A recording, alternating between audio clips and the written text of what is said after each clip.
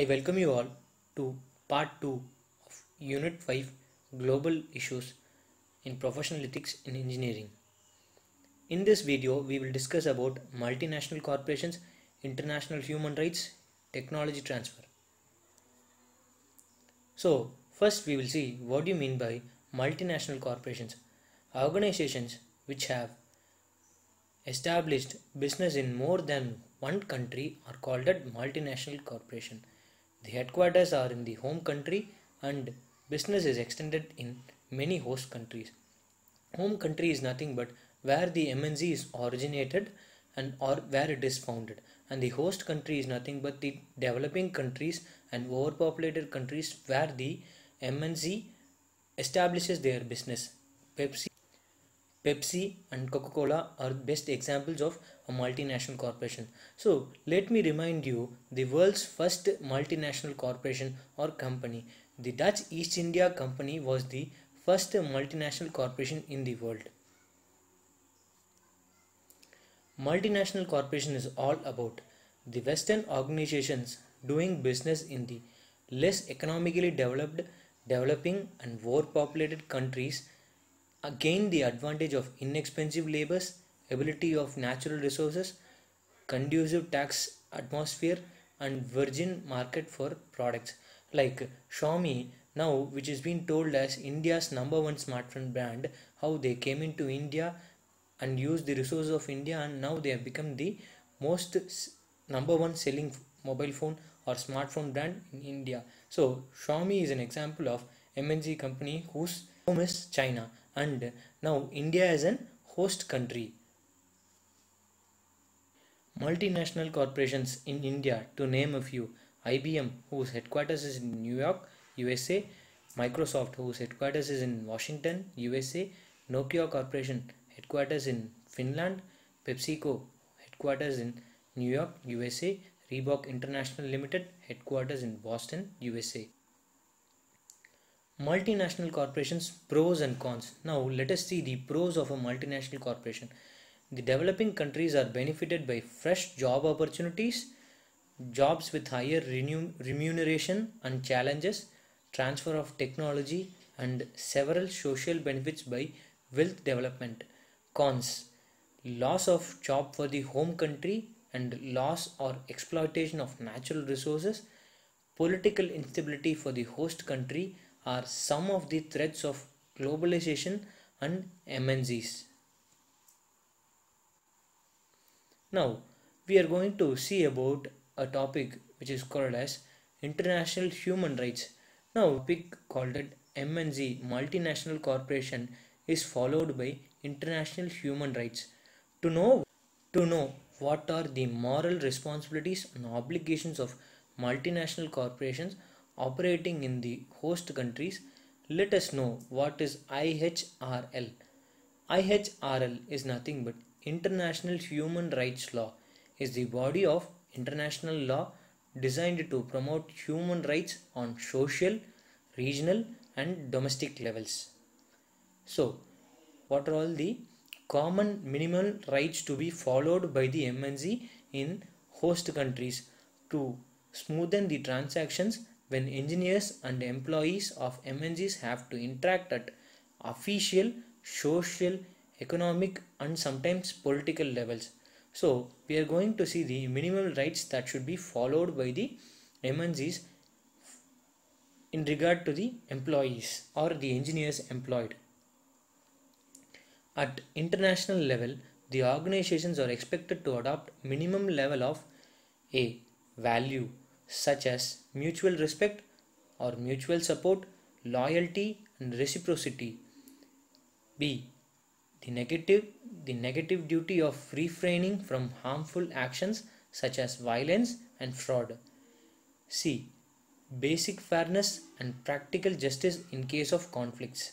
So here from the above 3 points, you understand that whomever the employee may be, maybe it is a home country employee or the host country employee, he should be treated in an equal method and nothing should harm him always everyone should be seen equal. So that is what the international human rights tell at an international level for the MNCs. So the MNCs are generally an international organization, so they should be following all these kinds of rules.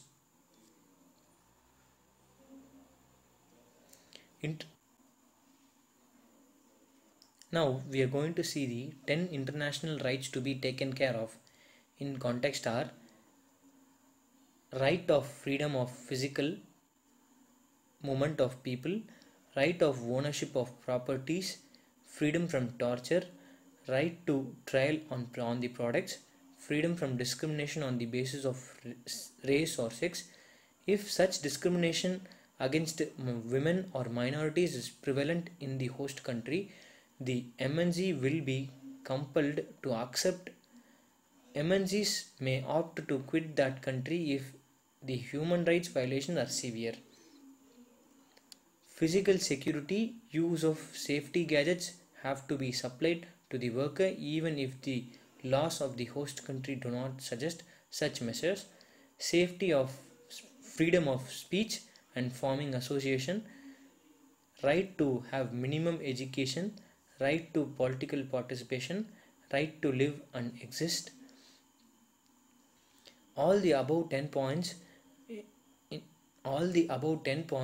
indicates that respect should be given to the individual employed by all societies.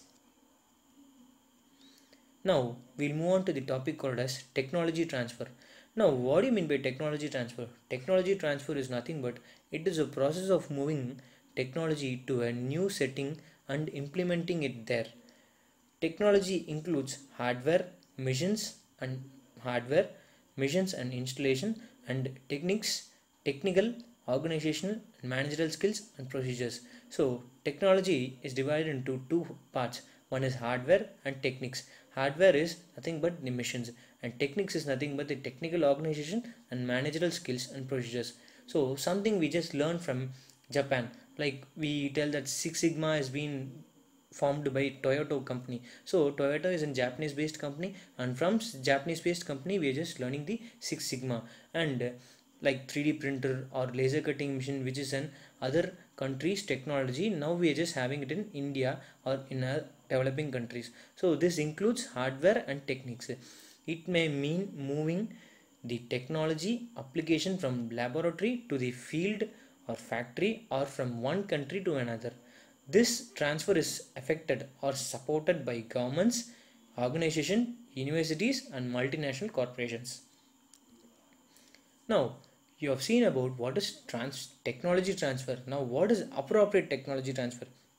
So like in a country like India, or it is a developing country, you cannot bring in a highly sophisticated Audi or Bugatti car and you can just drive it here. Am I right? So for an example, I'm just telling you cannot bring like Michael Schumacher has gifted an F1 Formula car to Sachin Tendulkar. Will Sachin Tendulkar be able to drive that Formula car in Mumbai roads? No, appropriately not. He will not be able to drive the car in Mumbai roads because it is not made, or it is not manufactured in such a way that it can be drove in the Mumbai roads. So that is called as appropriateness. Am I right? Now I have just told you in this example of car. Now we'll just tell you in technology. If some technology is being imported from China to India, it should be brought on the basis that will it be an appropriate technology for India, or will it be used by India, or is there any point or is there any appropriateness to bring that technology to India. So now we'll see identification, transfer and implementation of most suitable technology for set of new situations is called as appropriate technology. So if you are going to import any technology or bring in any kind of technology from another country to India, you should first analyze will it be able to implement in India. So like we have brought the metro train which was first established in London, right? So and now we have a metro train setup. So it may be an appropriate technology, but I don't see how far Hyperloop is an appropriate technology for India. So Now we'll see factors influencing modification or selection of appropriate and appropriateness of technology. Economic, social, and engineering constraints are the causes for the modification of technology. Depending on the availability of resources, physical conditions such as temperature, humidity, salinity, geographical location, isolated land area, and availability of water, capital opportunity cost, and human value system, which includes their traditions, beliefs, and regional religion, the appropriate technology is to be determined. So the second point tells the region and its surrounding and its environment is also being a part of or being in is a deciding factor for bringing in appropriate technology, or deciding is that technology appropriate for our terrain or our own country. Example of an appropriate technology: India choosing metro rail connectivity to reduce conjunctions occurring due to high population, which is an example of appropriate technology which India got through globalization. The appropriate technology was chosen considering the factors such population reduction, such pollution reduction, population. No, the first thing, but the below image or what it is telling that in London the first metro train system was available. So world's oldest metro train system was available in London, and the above example is nothing but India is going towards in all the metropolitan cities it is going towards the metro rail connectivity. So to reduce the pollution and to reduce the vehicle congestion, so it is going to an metro train technology. So this is the example of an appropriate technology. MNCs and moralities. Now, what is the concept of MNCs and morality? Like we just told you in the international human rights, what did the international human rights tell us? The international human rights told us when MNC is set up in a host country, what are all the rules and regulations that it should follow, and what are all the rights it should be giving to the host country employees or an engineers. Now, in MNCs and morality, let us see what it tells. The economic and environmental condition of the home and host countries may vary, but multinational institutions have to adopt appropriate measures, do not disturb or dislocate the social and living conditions and cultures of the host country. So now we just started with MNC and morality. So morality is something that which differs from place to place. India has a higher moral value. Am I right? So India has a higher moral value.